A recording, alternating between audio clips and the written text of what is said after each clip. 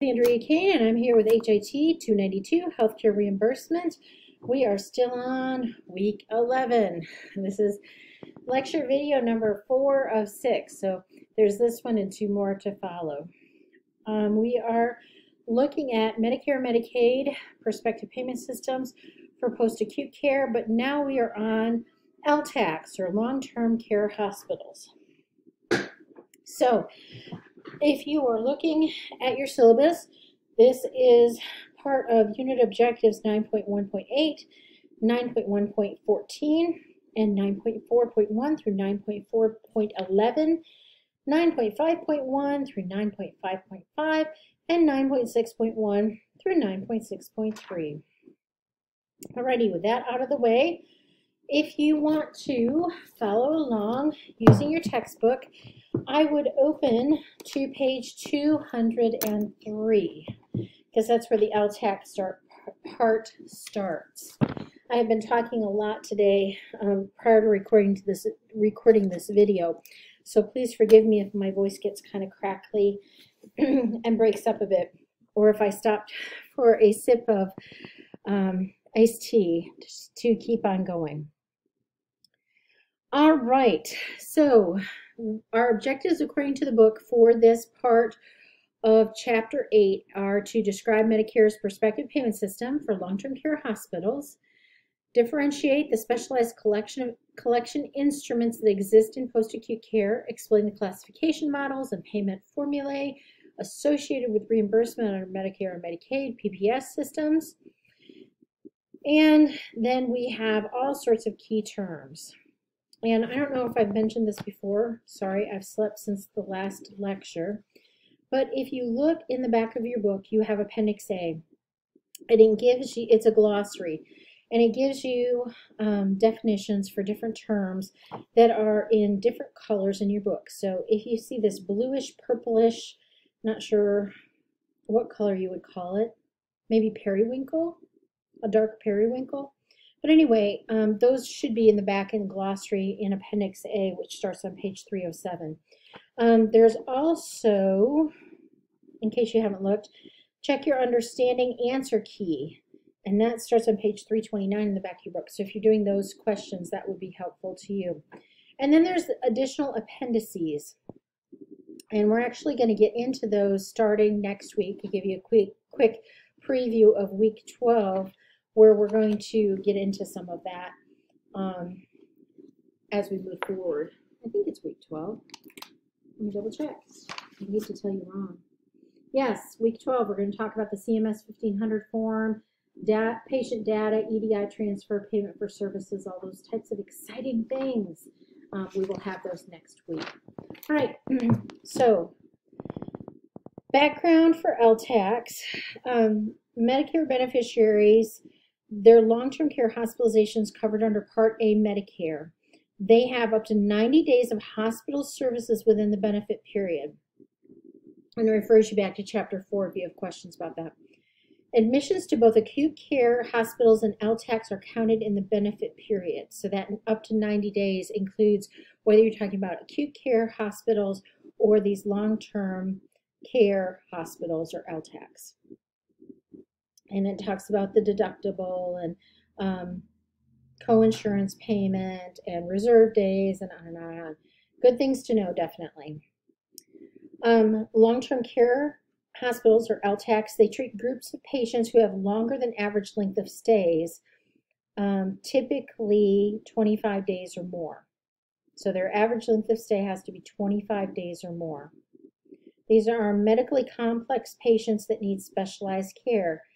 A lot of times they're on a vent, so that's part of why they're doing this.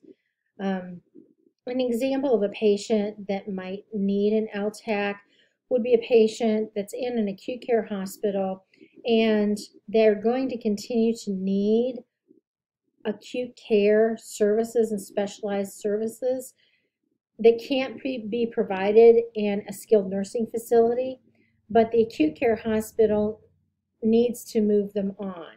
So that's when they're discharged from an acute care hospital and sent to a long-term care hospital or an LTCH for care.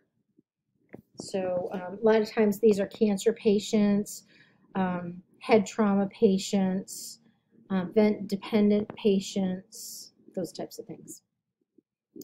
And so let's see, what else? What's the next? Okay, yes, there we go.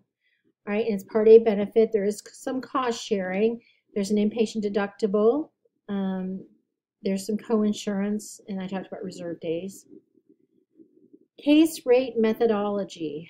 All costs for admission are included in one payment per admission.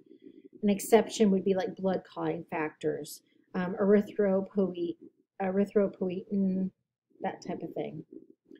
But otherwise, this is a case rate methodology.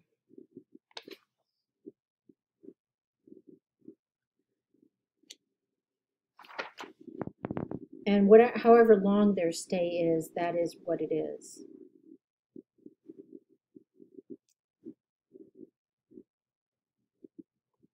Let's see what else. If there's, I was just flipping back here at your book to see if there's anything along that line that I needed to cover. But okay.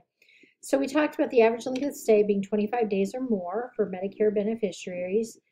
There are freestanding LTCHs, but there are also satellite units within acute care hospitals that are LTCH units.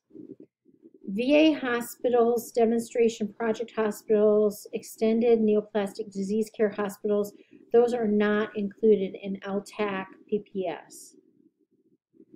And the types of admissions that are excluded are if it's a psychiatric or rehab diagnosis that's principal for the stay.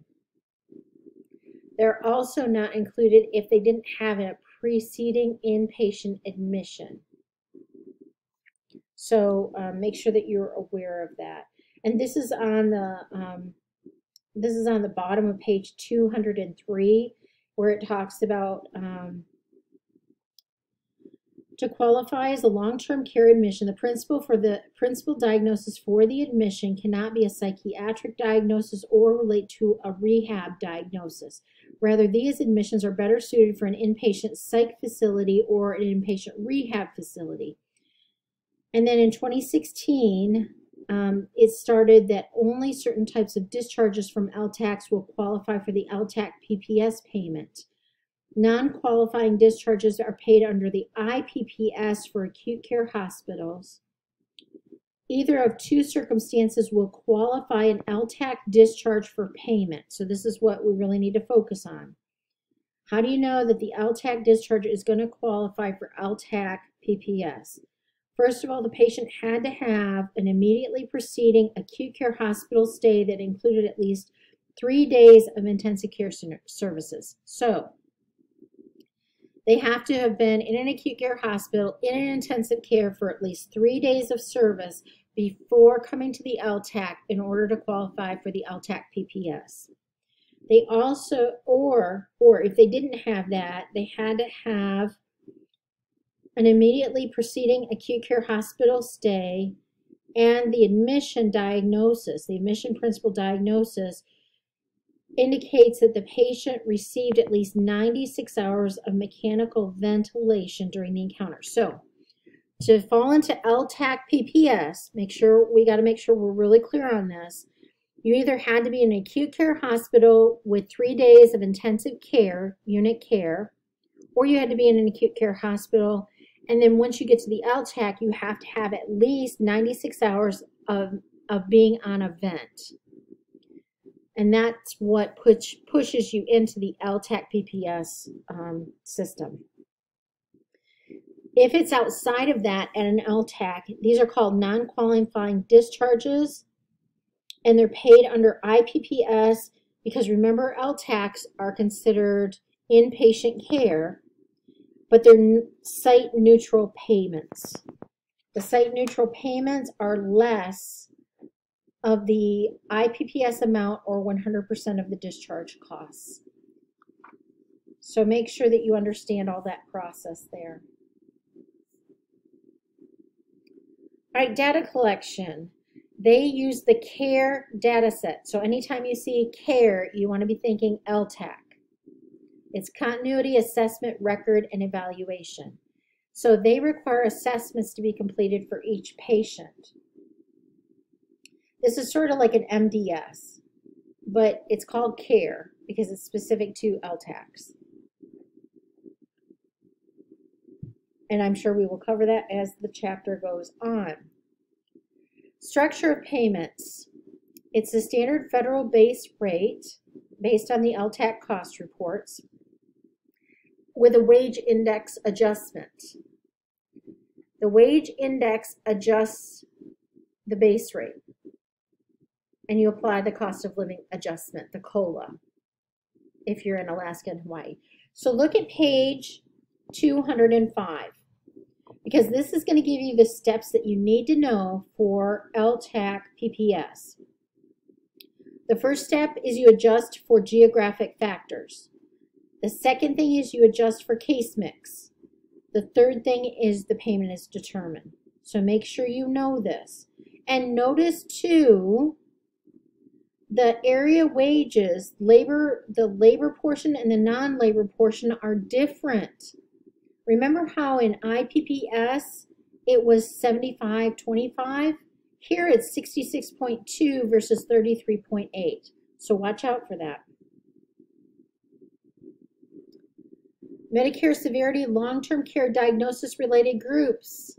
Anytime you see MS, LTC, DRGs, think LTCH. Do not think SNF, think LTCH. That's the grouper you're going to use, and the set of DRGs that you're going to use through the diagnoses and procedures to roll up into for payment. So make sure that you are familiar with that.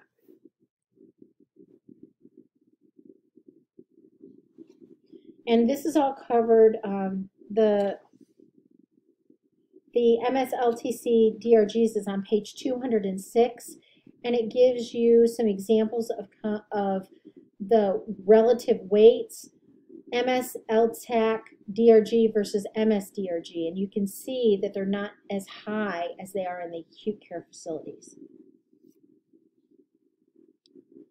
And then it crosses over into page 207 as well, where it goes into a little bit more detail.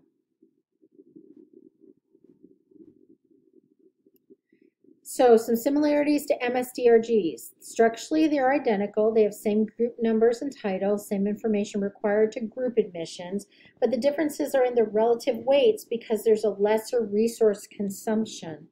And the distribution is different because LTCHs don't treat a full range of conditions like acute care hospitals do. You're not going to see maternity-only visits at an LTCH. You're not going to see just a simple COPD visit at an LTCH. So there are some differences there that you want to be aware of.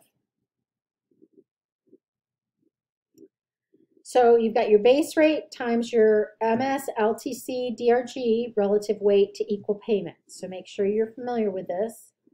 Hint, hint, there may be a question. I can't remember, but there might be. So what else can happen when you're trying to look at payment? So we've talked about the base rate, and then we've talked about now the DRGs and relative weights. So when you get to reimbursement, what kind of adjustments are we now talking? Well, you could have a short stay outlier where the admission is shorter than the average length of stay. These are 5/6 of the geometric average length of stay. And they're paid at a blend of the IPPS amount and 120% of the MSLTC DRG per diem amount. So this is on the bottom of 207, top of 208, if you want to take a look at that there. An interrupted stay. What happens if they get admitted and then they're transferred to an acute care hospital or inpatient rehab facility or even a SNF, and then they're readmitted to the LTCH again? They're treated as one LTCH admission, not two. So make sure you know that. And each non-LTCH setting has day requirements. So an interrupted LTAC stay becomes one discharge and one payment. Just so you know. High cost outlier. If there's an LTAC discharge that has extraordinarily high costs that exceed the typical costs of its MS LTC DRG, it falls into the high cost outlier. And to identify those, CMS has a threshold. It's based on adjusted federal payment plus the fixed loss amount. Each year they publish that amount in the Federal Register. Yes, you've got it, the Federal Register. 25% rule. That reduces payments for HWH LTACs and satellite LTACs that exceed the 25% threshold for patients admitted from their host acute care hospitals during a cost reporting period. Well, let's go back and talk about that good old HWH. An HWH is a hospital within a hospital, and this definition is at the top of page 203 if you're looking at your book. And what this means is this is an LTAC unit within a hospital. So if it is one of these situations or a satellite LTAC, not an independent facility, these are different than an independent one, and they exceed that 25% threshold for patients admitted from their host acute care hospitals during a cost reporting period, then they're paid the lesser of the LTAC PPS rate or an amount equivalent to the IPPS rate for patients discharged from the host acute care hospital. What this is they're trying to make sure that LTAC units within hospitals or satellite LTAC units in a facility or organization don't function as units of acute care hospitals. They want them to function as LTACs, because acute care hospitals and LTACs are totally different. They really are. And the more you research it, you'll realize that in terms of the patients that they care for and how they care for those patients. I mean, yes, they're still doing ventilator care, and yes, they're still providing nursing care and taking vitals and doing medications and all those types of things. But their patient population should be clearly different. And that's what they're trying to do with this 25% rule. They're sort of holding the hospitals and healthcare organizations accountable for how they run their LTAC units. And that's what they're doing with this. All right, so payment steps. You've got that wage index adjustment, and don't forget, it is not 75.25. It's 66 point. Hang on.